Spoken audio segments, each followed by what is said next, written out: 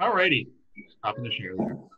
Okay, well, welcome everyone. We have some guests here, so I'm going to take a little bit of time to have us go around and introduce our guests.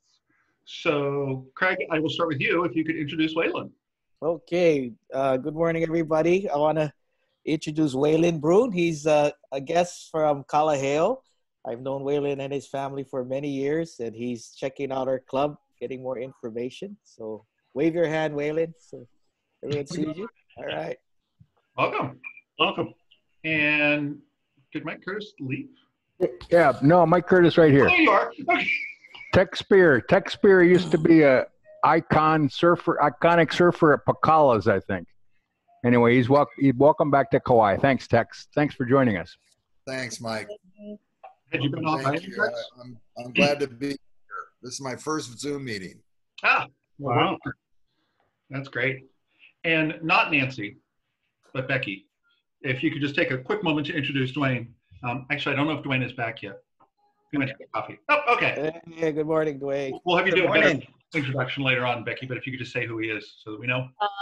Good morning, everyone. This is Duane Miyasoto from Kauai Community College. He is one of the professors there in their culinary arts program. I've known him for, 10 years maybe, since I've been here. He always treats me good when I go to lunch, so. I thank you for your support. I'm delighted to have him and see him. Yeah, you know, Duane. Nice to see you all. Thank you. We've done a few of the lunches at your place, and I still say those are the best meals I've ever had on this island. Thank you so much. Thank you. Really appreciate it. They're really good stuff. Okay, we're going to start out with a few announcements because we actually have things to talk about now, which is great. A little bit before the meeting, we were discussing the fact that, well, two things. One, I think we've been in mask land for long enough that we know what we can and cannot do. And two, I think we're going to be in mask land for a little bit longer as well. So we're looking at setting up some projects that we can get going. And the first one is going to be at Kikuyu Lono. And we've talked about this for a while, but on Sunday, August 16th now, we're going to do the pressure washing of the pavilion walls and things so that we can get that prepped for painting. So that's going to be on the 16th. Claude, my understanding is you're bringing your pressure washer up there. That is correct. Awesome. And we'll get that all nice and really prepped up for a good paint job. And then the painting is going to take place on August 29th and 30th. And of course, we'll get some more information out about all of that and signups and everything. But the more people, the merrier, because it makes everything go a little bit more smoothly, and it also plays very well into number 5. Have fun. So it gets us out there doing some stuff, and I think that will be really beneficial to the community. I kind of have as a plan to spend some more time with Robert at Kikuyu Lono and see what other projects we might be able to do with them this year. It's a really nice place. I know a lot of us go there. I know I've seen many people on this call who have posted photos and videos and stuff from the park. So I know we all use it, and it would be really nice if we were able to kind of bring it under our wings and make it a little bit nicer and a little bit, just a little bit nicer, I guess is the best way to put it. And then the other one is something that Claude had discussed with me before about a project with Habitat for Humanity. Claude, do you just want to take a moment and chat about that? Certainly. Yeah, we have a friend who is Leela's office manager who has just been awarded a home at Habitat in Ele. They started construction. They're just doing some preliminary priming and so forth. And so I thought it would be nice if we could do that as a service project. I know we've been talking about working with Milani and Habitat, so I'm going to take the lead on that and see if I can set something up for the near future. Awesome. Thank you for doing that. And I should thank Rodney for setting up the work at Kooks, because I know he's been the one that's been in touch with Robert about that. Rodney, do you have anything to add about? Well, anyway, I'm sorry I not necessarily dropped the ball, but I had scheduled to go to Oahu this weekend, and didn't anticipate this quarantine thing.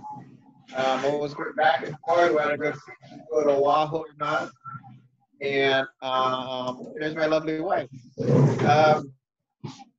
Anyway, so when I come back, I'm actually going to be your neighbor for 14 days. Yeah. Quarantining up there at my office. Oh, you're quarantining in your office? Other than that,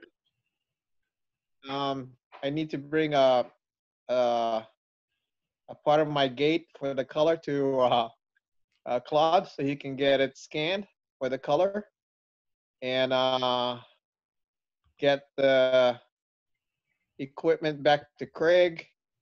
And I think they're going to take over from there. Okay, awesome. Thank you for doing that. And yeah, the quarantine is interesting. I was on the mainland and I flew home last night. In Oahu, because of course I had to connect through Oahu, they take down all your information. They verified my phone number by calling me, making me show them my phone to show that it was ringing. They even went and they asked if we rented or owned, and then they looked up the name of the property owner for the address that I gave them. So, I mean, they're taking it much more seriously there.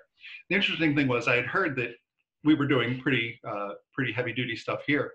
It seemed pretty easy here in Kauai. They just had me fill out a form and then said, okay, bye. So I'm going to see who calls me over the course of the next 14 days. But yeah, it was not expected that we'd be still in quarantine, but hey, we'll make it work. Don't be surprised if the National Guard shows up. If they do, they do. We're okay. We're not planning on breaking quarantine, so it's totally fine with me. I just had a experience with a friend who's going over to Oahu from Kauai for a PET scan. And he filled out the state form and showed up. I told him, don't just show up tomorrow morning. You're going to get stuck on Oahu. So he went and I said, go to the baggage claim and talk to the cops. And it turns out he needed a whole different form from the county. And I think for medical, yeah. Hawaiian Airlines had a form that was online, and I tried to fill it out. I believe it was Sunday, and they said you can't fill it out until you're within 12 hours of the landing of your flight. So I said, okay, well, I'll do that. And just so y'all know, the various typos that were in my email yesterday were because I was sending that from the Denver airport while I was connecting planes. So I was just like, so I missed a few things on there, but sorry about that. But then I went online yesterday to fill it out, and they had taken the form down because exactly what you said, they've changed forms. So it's interesting. But yeah, we're ready for the National Guard, the cops, whoever, we'll be ready to roll. So back to Claude with Habitat. The three things I think that are really good about this. One, obviously helping someone in the community. And the fact that it is someone that Leela and Claude know is even kind of more of a benefit to all of us. The other, obviously we have Milani as a member of our club, and she works for Habitat. So it's a nice way of keeping that going. And then third, there is a partnership between Habitat for Humanity and Rotary. So it's a nice way of also furthering that. As we're going through this year, obviously there's some service projects that we'll do that we do on a regular basis, like the highway cleanup and that. But if there is a service project that you have been looking at going, someone ought to do this. Well, guess who someone is? It's us. So if you have something that you want to do, let's talk about it and we'll come up with a way to get things done. I think this year is going to be a year that is just going to have to be dedicated more to the idea of doing service projects, simply because of fundraising. Speaking of fundraising, actually, Ron, I'm going to put you on the spot. I apologize, I didn't ask you about this before. I know there's been some communication about the moving the auction online, and I know there's a meeting set up, so just want to give us a quick overview. Yeah, before I do that, let me just speak to the committee members that are online today.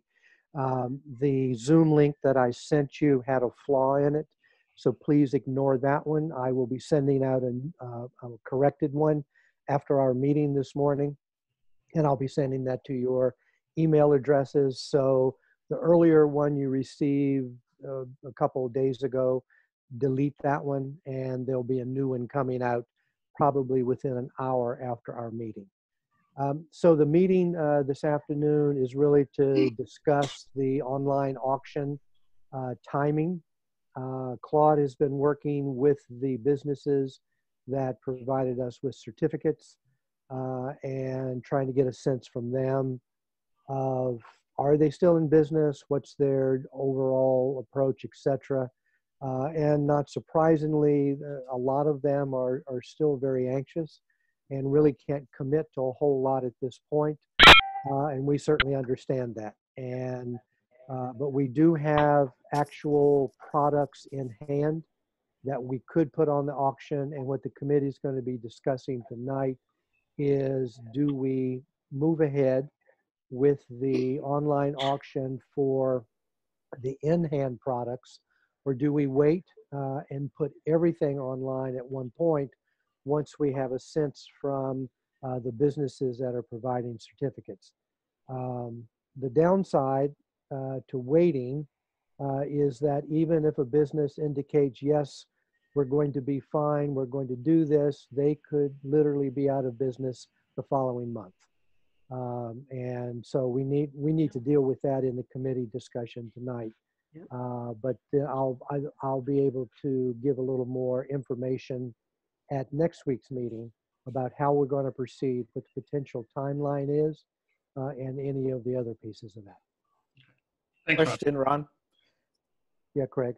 Do you have the dollar amounts of what all these people donated? Yeah, Claude has that, and Okay. that's, you know, the dollar amount is a nice number. It doesn't mean we're going to get that on the auction.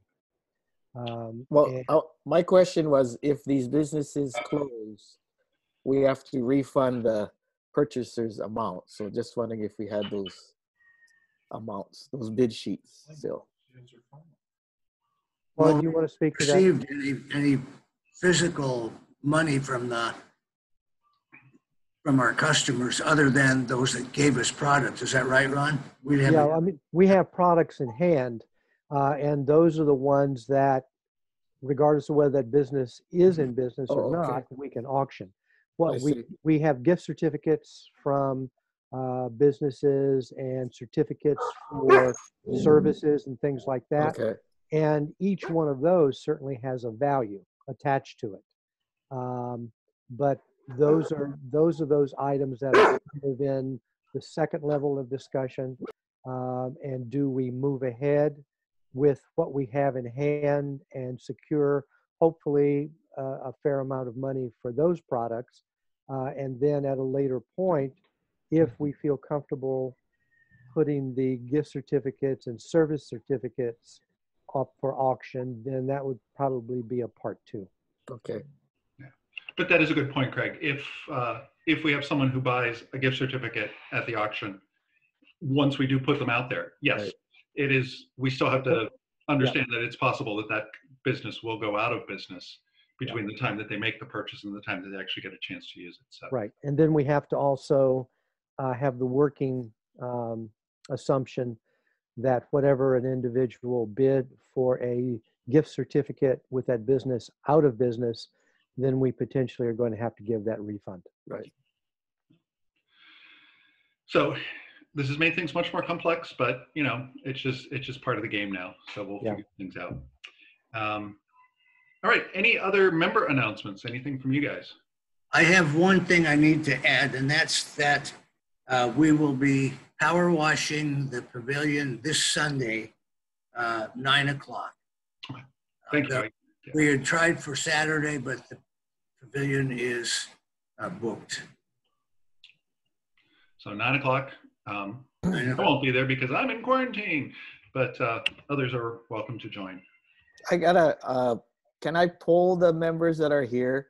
So for our actual painting project, at the end of the month, the 29th, 30th, one of the days, would you want the club to make arrangements for lunch?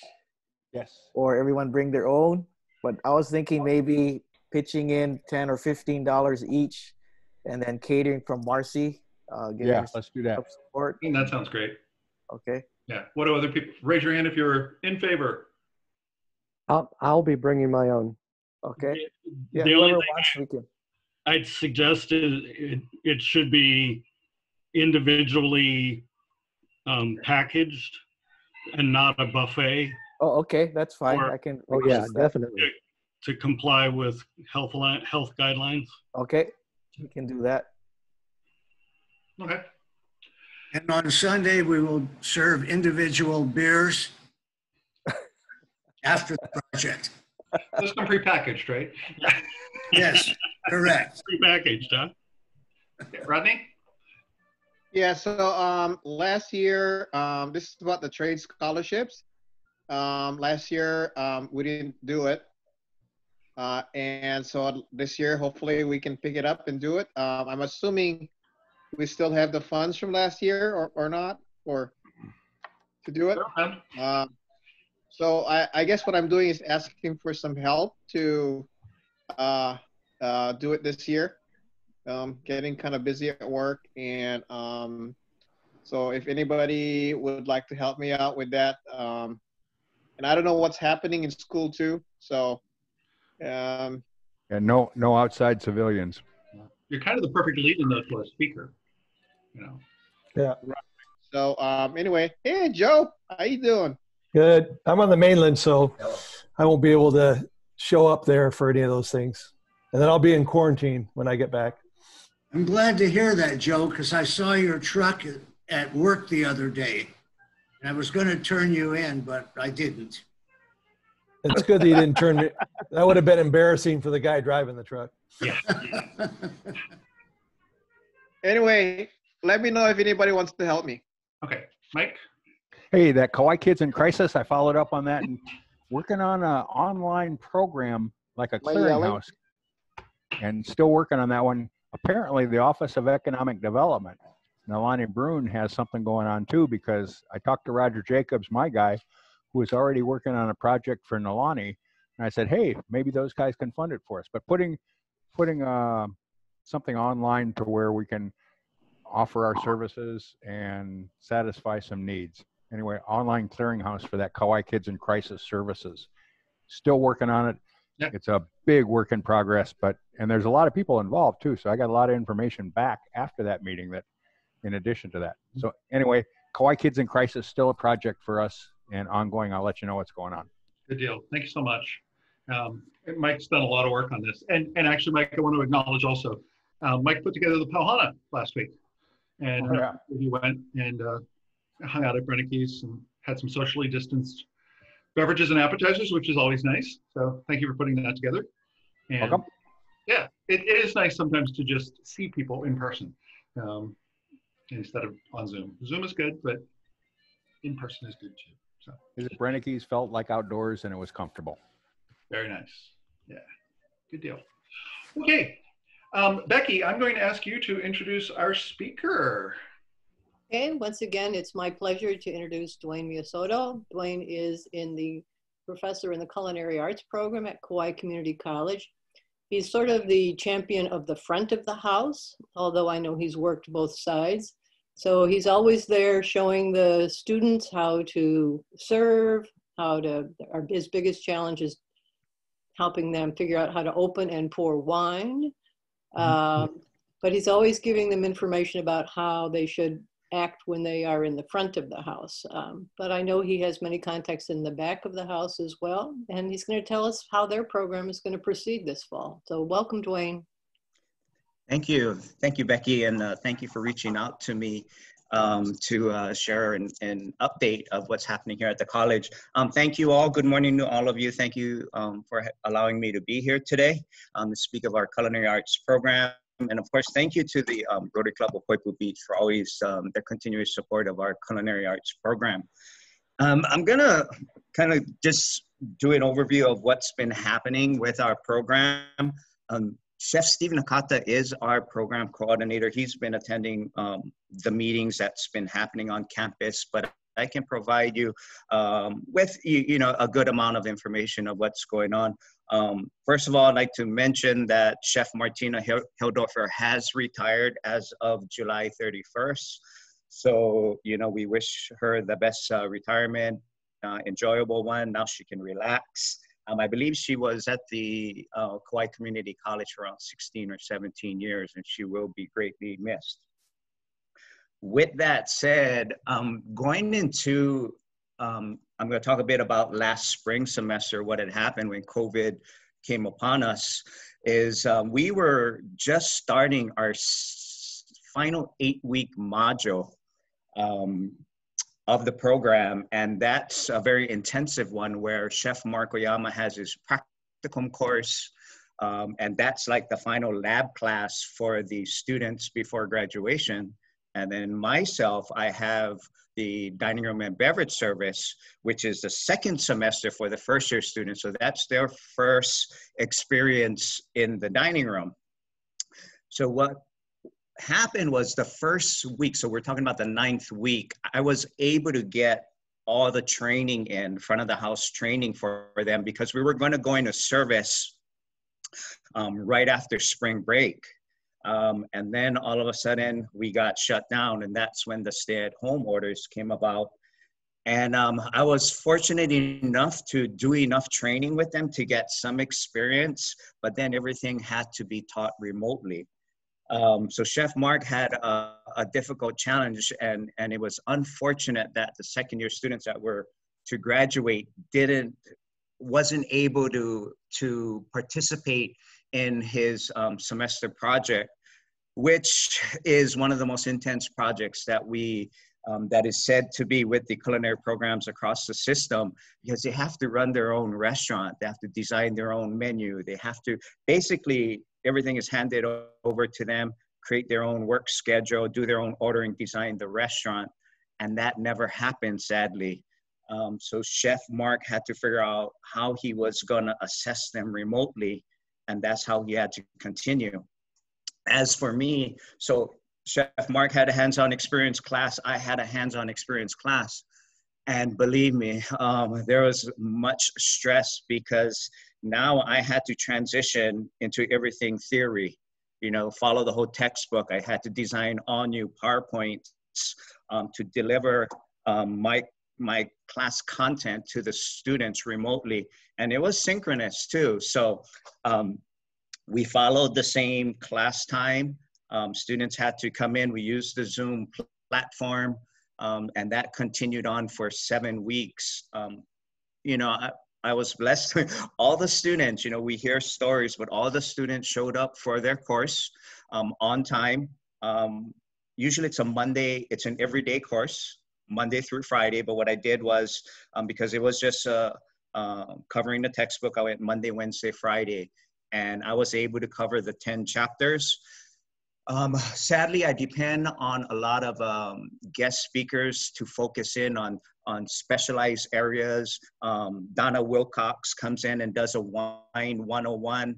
I have Cecil Balearis and Ken Herman from the liquor control office to come in and talk to students about rules and regulations of safe alcohol service.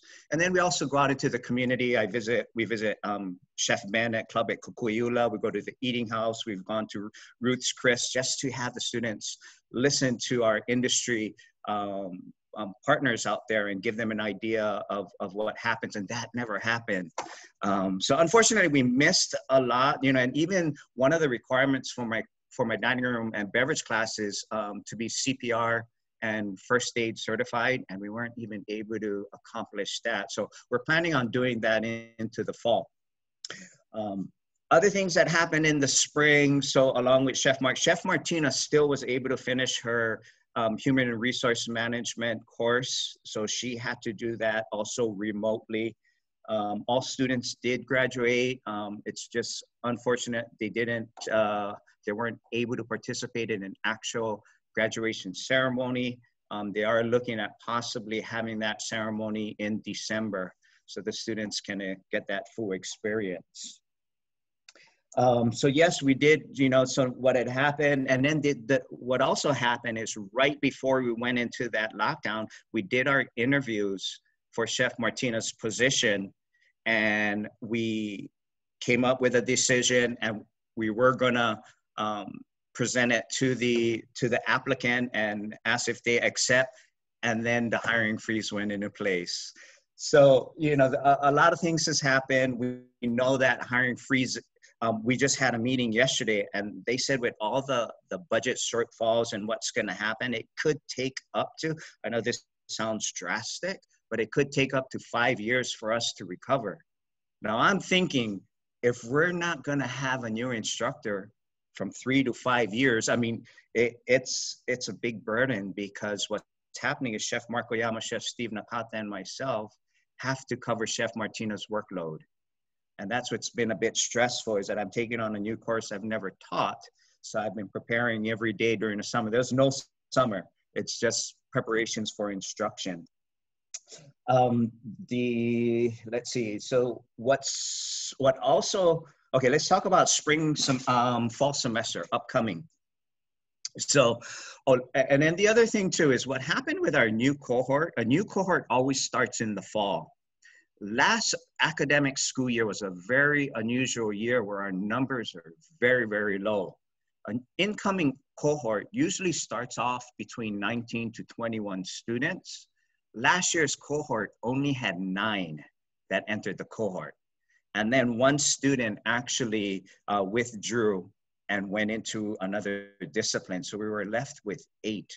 Now, as a cohort, we move along, and we do not add any new students at any time. So that 8 will continue on.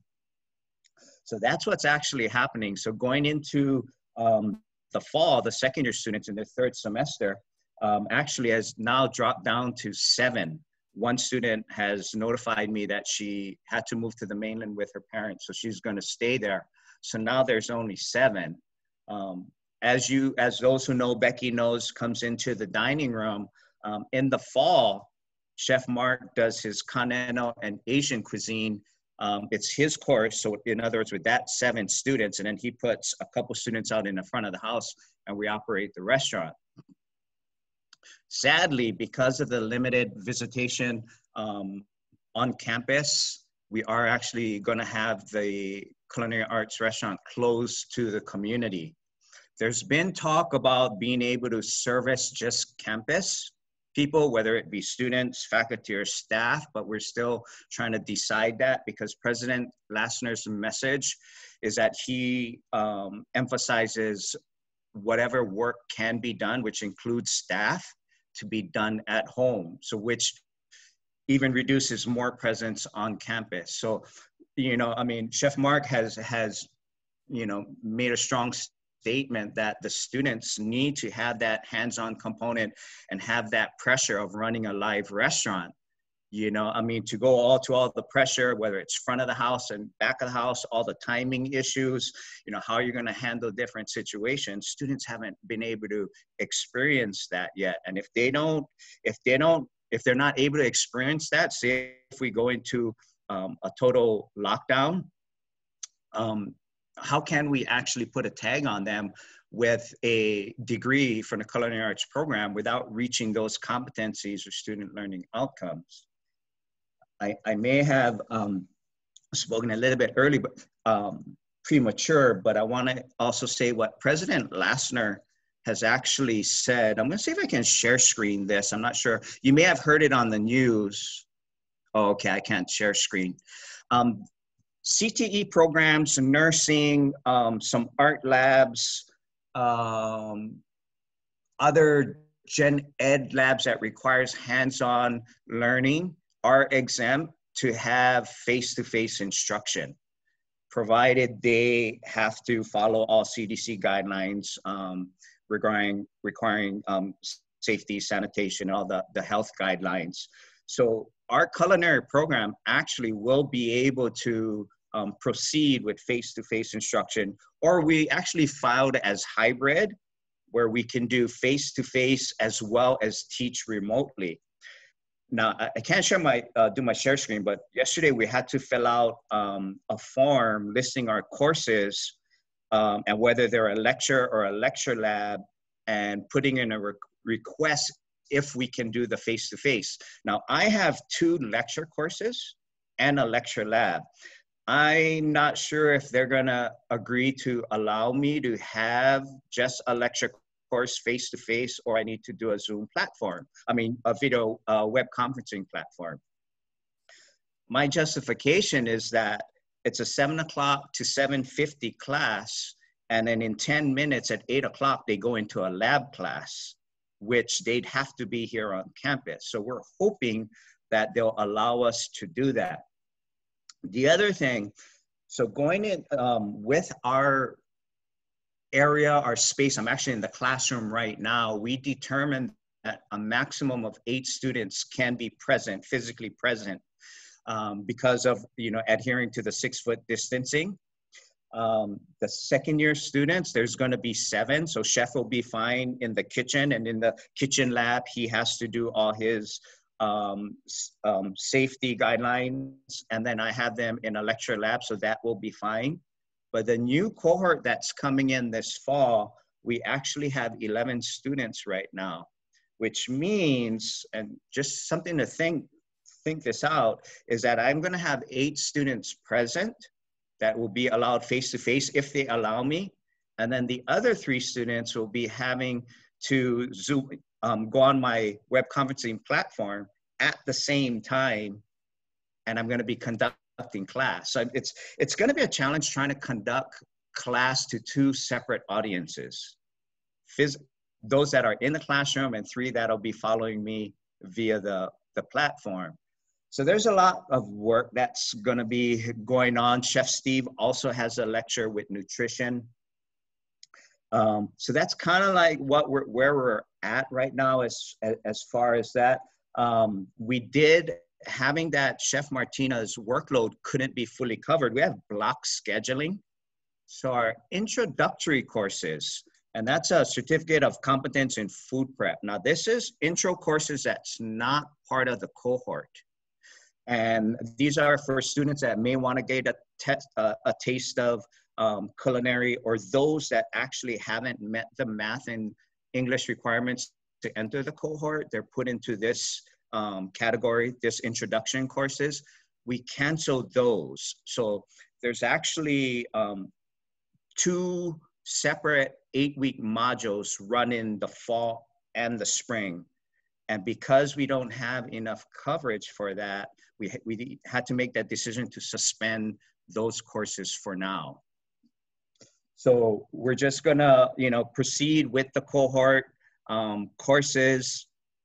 We do not know what's gonna be going on in the spring just yet, and for us doing the face-to-face instruction right now, if we're allowed to, we also have to have a backup plan on should a lockdown happen, a stay-at-home order, we're going to just revert back to just remote teaching only. I think, that's pretty much what I wanted to cover. I'm sorry if that was a little information overload, but I'd be more than happy to answer any questions that any of you may have. And I hope that gave you at least some insight into what's happening here with our program. I got a question. Absolutely.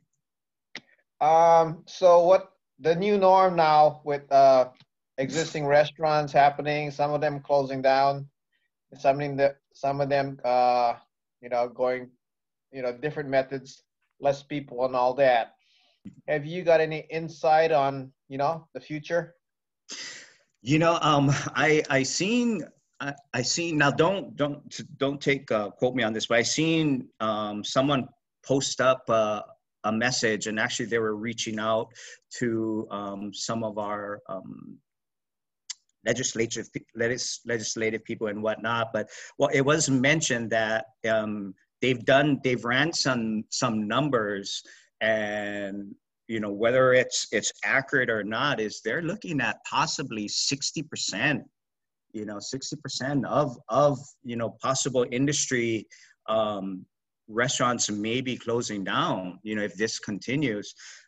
Me, as Nancy, I've worked with Nancy, I'm still part of the Eating House 1849 staff. Actually, they didn't let me go because of what had happened, but I've been there for 23 years. This was my first summer in 23 years with a Royce restaurant that I wasn't able to work during the summer. we have students, you know, students that are out in industry. One of our students was at the Hyatt at Don Darrow's, and it's painful, you know, being in the industry, teaching, you know, about industry. It's so painful to see that my friends and my people that are my, you know, those in industry along with me are out of work, you know, and and believe me, I hear it more than often is they want to go back to work. So where are we headed? Numbers, it comes down to numbers, you know. Becky, thank you. Donna Wilcox reached out to me. One of our graduates last year went to Kalaheo Steakhouse and got hired. And then sadly, Carolyn, I believe, they had to shut down. And that's right up the road from me. I know that was a great restaurant. So we know Roots Chris had to shut down. For me, I look at Kukui'ula village, and I'm not fully aware of what the overhead is, but you kind of wonder how they can, you know, make a go without the tourist industry, you know, happening. You know, I mean, that's why there's pushing so much to support local, and hopefully we can get more people out. But then now people are a lot more cautious in going out as well. Even for myself, I'm one that likes to go out and be out on the town or go, you know, just to get out of the house. I find myself being at home more often than not. So, Duane. Yes. Duane, farm to Yes. table is really popular these days. And my sister has a farm cafe going on in New York. Mm-hmm. Are you interfacing with the agricultural department, with the garden, or is the garden still there at KCC? We did. There is the, oh gosh, what was it? You know, and I'm sorry, I don't know the name. They were in operation. I'm sorry. Go Farm? Go. Yeah, Go Farm. Okay. As far as Go Farm with our program, you know, she came and talked to us. The only thing is just for us with our program, it was the numbers, the amounts, and the type of variety that we would be requesting would be a limited amount, you know. And then also U8 system, I'm just going to be honest, the payment system is such a challenge just to set up a payment system. And, you know, we wanted to support it as much as we could, but it never kind of materialized. At one point, it was working where they were providing lettuce and certain vegetables for the cafeteria service. But then that kind of faded away. But as for the dining room, it's a lot more challenging because chef only puts in small orders, very small orders of product, and he uses a large variety of product. But not to say that it can't happen in the future. We want to have that continuous conversation with them. I actually went to Hawaii Community College and visited their farm, and they had a great instructor and someone that was running the farm, and their collaboration with the culinary program was a step above. And we kind of came back and we wanted to look in how we could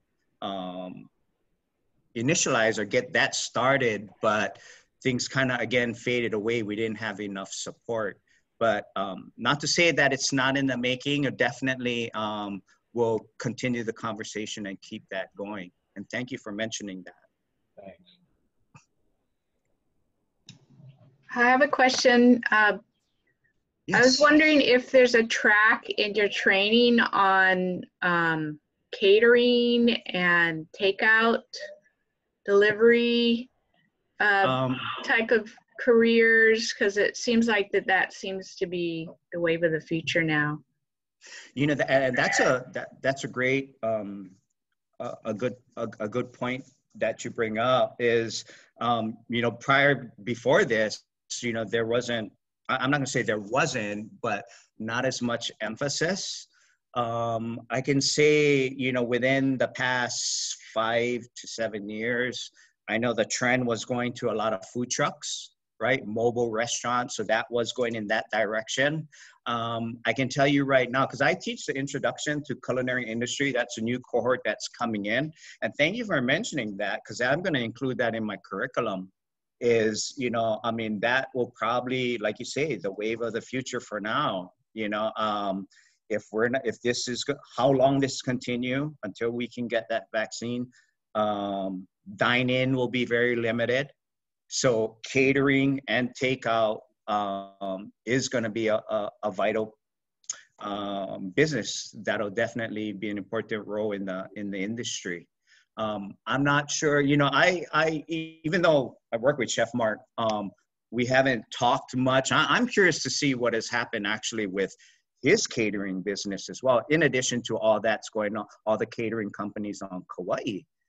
That's a big hit, you know, and again, when I hear this, it's painful, you know, and one thing I want to mention too is that for our program, we participate in a lot of events, community events. WIPA Foundation, theirs always happens in late August or early September. We participate in theirs. Of course, the Poipu Beach Foundation, that was a big one. Chef Mark was actually bringing in a 2 Michelin star chef that was going to be one of the headline chefs. I can't remember her name. Shoot, I just saw her show too. She was on Top Chef as one of the judges, but that was going to be a big one. And now I can, you know, I mean, he had asked me to be on the planning committee and I didn't get any call. So, you know, I can pretty much say that anything that's happening for the fall is pretty much out the door right now, unfortunately. And when we do participate in these events, it's actually, they actually provide scholarship money for our program as well. So, you know, it's such a challenging situation, and we just hope that we can recover soon and industry can get back in, because I want to go back to work. I miss work, believe me. I can work at the restaurant when I'm not teaching, and that was kind of my home away from home, and Roy was so good to me. So I definitely miss, but thank you so much for mentioning that. I will incorporate that into my curriculum as well. Dwayne, got one yes. for you. Hi, so Greg. First of all, my son Matthew says hi from Puma. Oh, great. And thank you very much. Donovan's happy. Yeah. And then can you share how your program prepped for our One Fine Evening? Because we gave you 1 day's notice that we weren't having it. So what happened? And what? Yeah. So Chef Steve actually had done the desserts. You know, he had the students do all the preparations, and it was because I was in contact. I believe it was with Kristen, and I told Chef Steve I haven't heard anything yet. So you know, I'm assuming it's a go. So why don't we just go ahead and go for it? And I think Chef prepared, because usually he prepares between 600 to 800 portions, and I believe was it a panna cotta or a Bavarian that he made, as well as he makes his chocolate bread pudding. So that was done. It was ready to go. And you know, we understand totally what, you know, I mean, the situation that had happened. But all the food was ready to go. And the students, we had them all ready. And then I gave them that last minute that sadly, unfortunately, that you folks had to put off that event, suspend that event. And of course, we always look forward to One Fine Evening. It's a great event and the students really enjoy themselves. Sorry that it happened, you know, and we know that's a big part of the Rotary Club of Poipu Beach fundraising as well. Got our fingers crossed that we can continue in the spring of 21. Thank you. So I'd like to kind of jump in here. For those of you that don't know, we usually give 3 $2,000 scholarships to second-year culinary students. I've had the opportunity to talk to Joe Daisy, the new chancellor at KCC, and this spring and summer. And I have to tell you that, you know, because a lot of the students weren't able to work during that last semester and probably during the summer, there was a lot of financial need. They were able to get some money, I think, through the CARES Act, as I understand it. But, you know, they're not able to work part-time to kind of continue to raise money. So I'm hoping that the board, when it considers this, will still consider offering these scholarships. I know they have to agree on their budget and figure out what they want to fund for the coming year. But I just want to tell you the financial need is there, and it's probably greater than it has been in the past. So I just want to throw that out there. Thank you for your consideration, Becky. Really appreciate that. It is true that our students, I think this particular cohort, so there's going to be 7 students. I believe at least 6 or maybe all 7 were actually out in industry. And they got, sadly, when it shut down, they lost their job. So hopefully, I'm not sure, I haven't been in contact fully with them, but hopefully they were able to collect their unemployment. So, but we'll find out when they get back. So we're set to resume on August 24th. So that's the first day of instruction. So that's what we're set to do. Yeah. Just Duane. Yes, hi, Tom. Program, hi. Just to let you know that Safeway is looking for people in the bakery. Oh, okay. So okay. If you've got somebody who's good with that, they could get a job pretty quickly, I think. Ah, you know, that again, Rena, that went to Kaleo Steakhouse, and then she was still looking for work, and that was one of our graduates. So I'll mention that to her. I'll text her right after this. Yeah. Thank you. Yep. Thank you very much. Oh, I'm sorry. What was her name, by the way? Rena Takabayashi. Okay. Rena. Yeah. I'll go let her know. Thank you. Yep. Okay. Any other questions? If not, thank you very much. Really appreciate for allowing me to be here to share updates of what's been happening with our culinary arts program. Again, as we always say, thank you to Rotary Club of Poipu Beach for their continuous support of our culinary arts program. So thank you very much. And you all have a good day. Stay safe, please, and stay healthy. Indeed. Thank you. Thanks, Duane. Thank you. Thanks, Duane. Thank you, Nancy. And as Becky mentioned, we do fund some scholarships for the culinary students. So this is an area that obviously we have a lot of ties with. So the more we can do for them, I think the better there. Any final announcements before we let you all go? Yeah. I just want to mention something that I read in, I think it was Honolulu magazine, that Mary had pointed out to me about the origins of coffee in Hawaii. And the original coffee plants came from Santa Catarina, Brazil, which is where our exchange student Evelyn Duarte hails from. So it was really, so all the coffee, all Kona coffee and all that all came from Brazil and from a little island off the coast of Santa Catarina. And I just found that to be kind of fun. That's neat when you can make those sorts of connections. And that was really cool, Tom, that you had the job, that you're like, hey, we need someone.